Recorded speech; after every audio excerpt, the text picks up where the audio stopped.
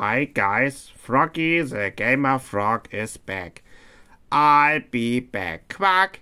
And today, Froggy wanna show you his handheld collection for emulation.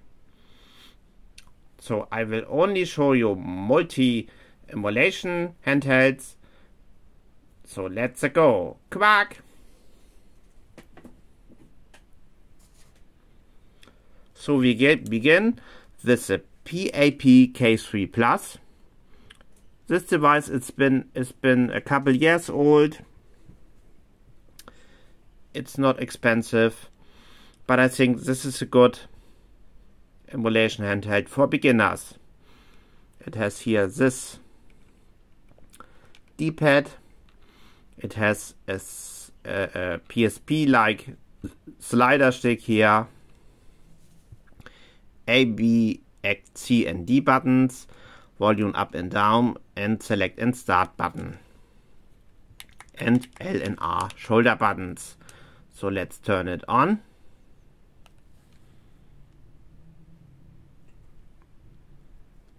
Here is a little fishy, quack.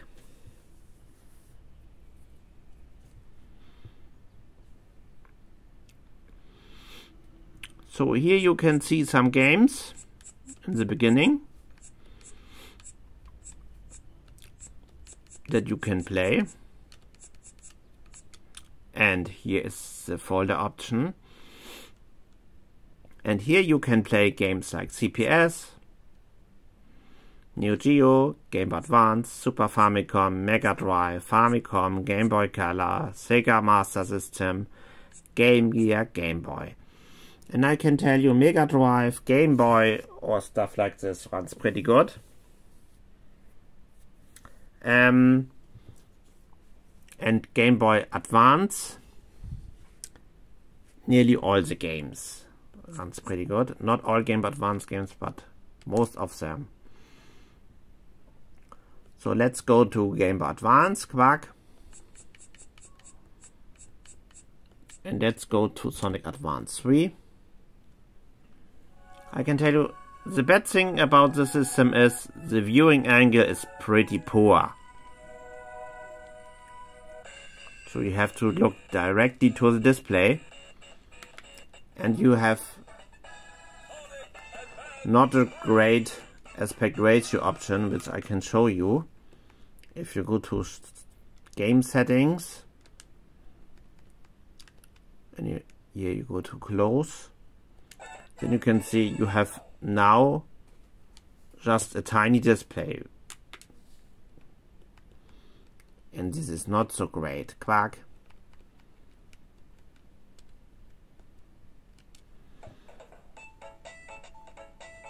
So it's better if you play all the games stretched.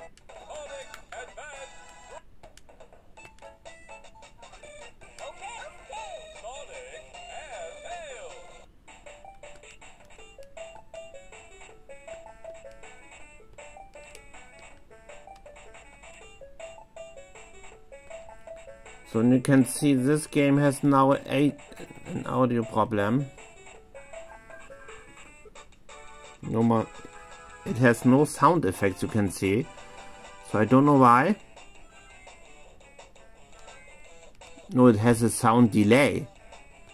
So you can see Game Advance is not the best. Quack. I think the sound delay here is really big.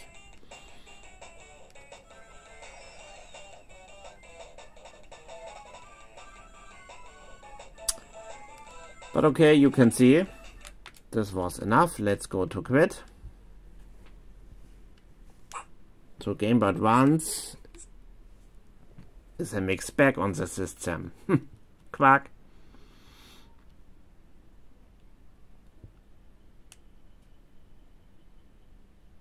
Let's turn it off.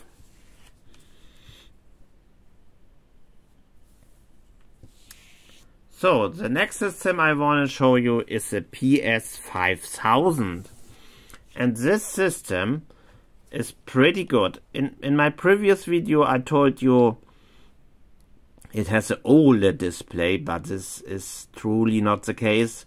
It's a nice IPS LCD panel. It has a D-pad, switch alike analog sticks. You can see switch alike. Let's wait until it's sharp. Now it's sharp. It has switch alike analog sticks, ABXY, 4 shoulder buttons, volume up and down buttons, and select and start. And you have a great aspect ratio setting.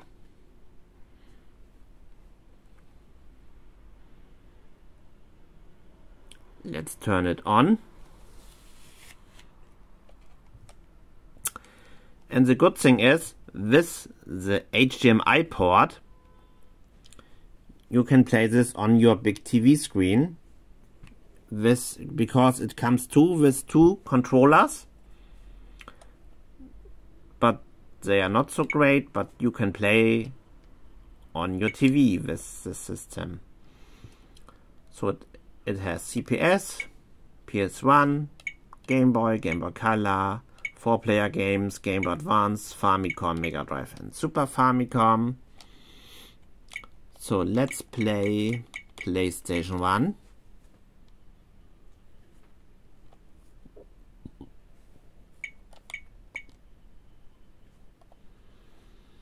And let's start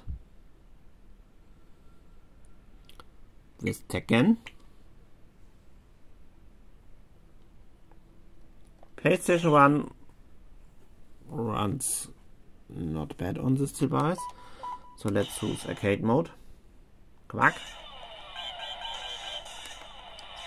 Let's choose Eddie.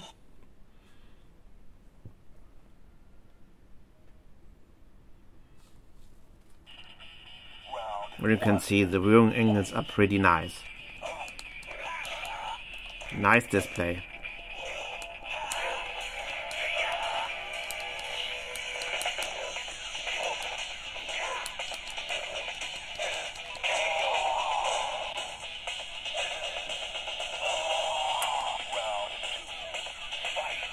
And you can see Tekken 3 runs here without any problem.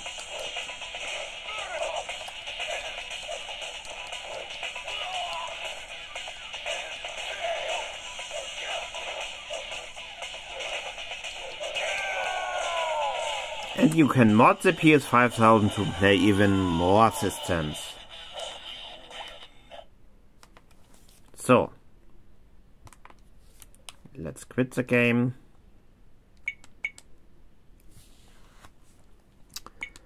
So, this was the PS5000. I can recommend it. It's good. So let's move on to the next system. And this is the big brother of the PS5000. Here the PS5000, the PS7000. It has a 7-inch display. Let's see if it gets sharp again. Now it's sharp. It has a D-pad, switcher-like sticks, just like the PS5000. All the buttons feel the same. 4 shoulder buttons. But I will show you. One problem is the viewing angle is pretty poor. It's really poor. So this is bad.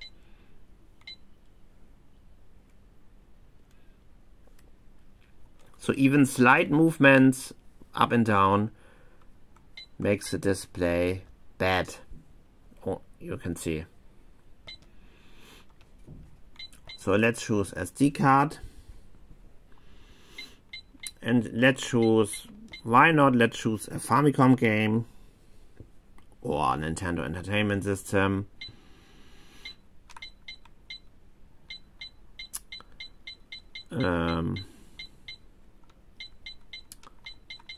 Let's choose Teenage Mutant Ninja Turtles 2.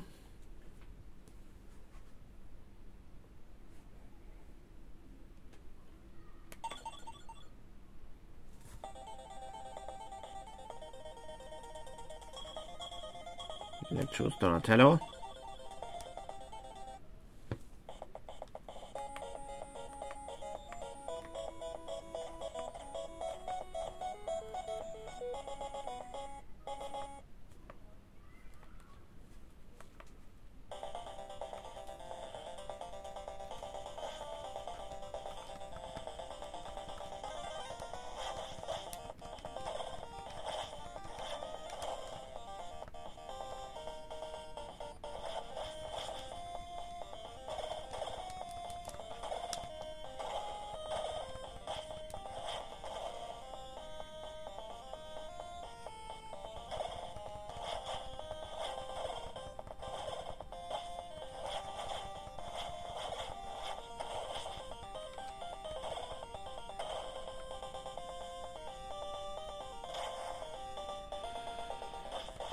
And it's really bad. You can only play stretched. Only in 16:9, and this is not so great. And of course the display is not the best. I think the PS7000 is outdated. So let's go to quit.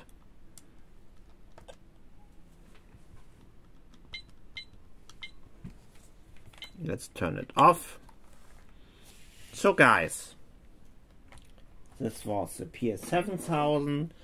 So the last system in this video, in my part 1 video of my collection of emulation handhelds, is the PowKitty X2. And this is not the first version of the PowKitty X2, because it's the second version. Because it has no analog sliders, it has real analog sticks, but not like Nintendo Switch, a little bit not the same quality. It has a D-pad which is really bad. It's a really bad D-pad. Select and start, and the back button and ABXY buttons, and only 2 shoulder buttons. And you can connect it to the TV too. Of course you can do this with the PS7000 too, and with the PS5000. So let's turn it on.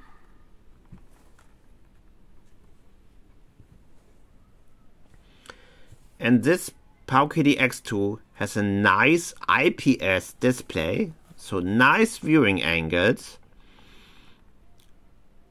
But it's a little bit buggy. Sometimes it can freeze, and you have to press the reset button.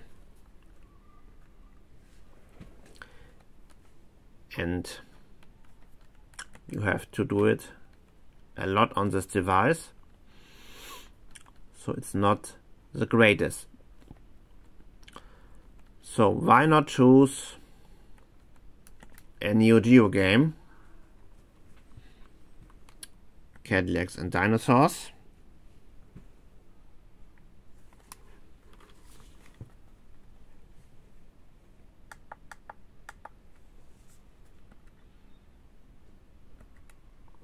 A coin.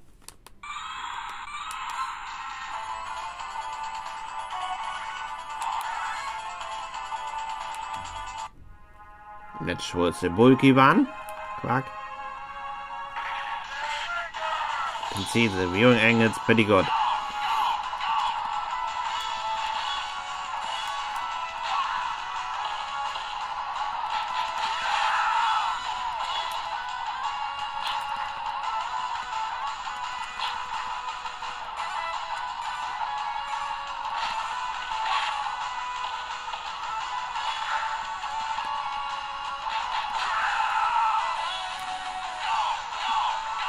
You can play up to PlayStation 1 on this device.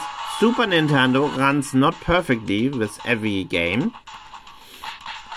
And PlayStation 1 can be a little bit a problem too.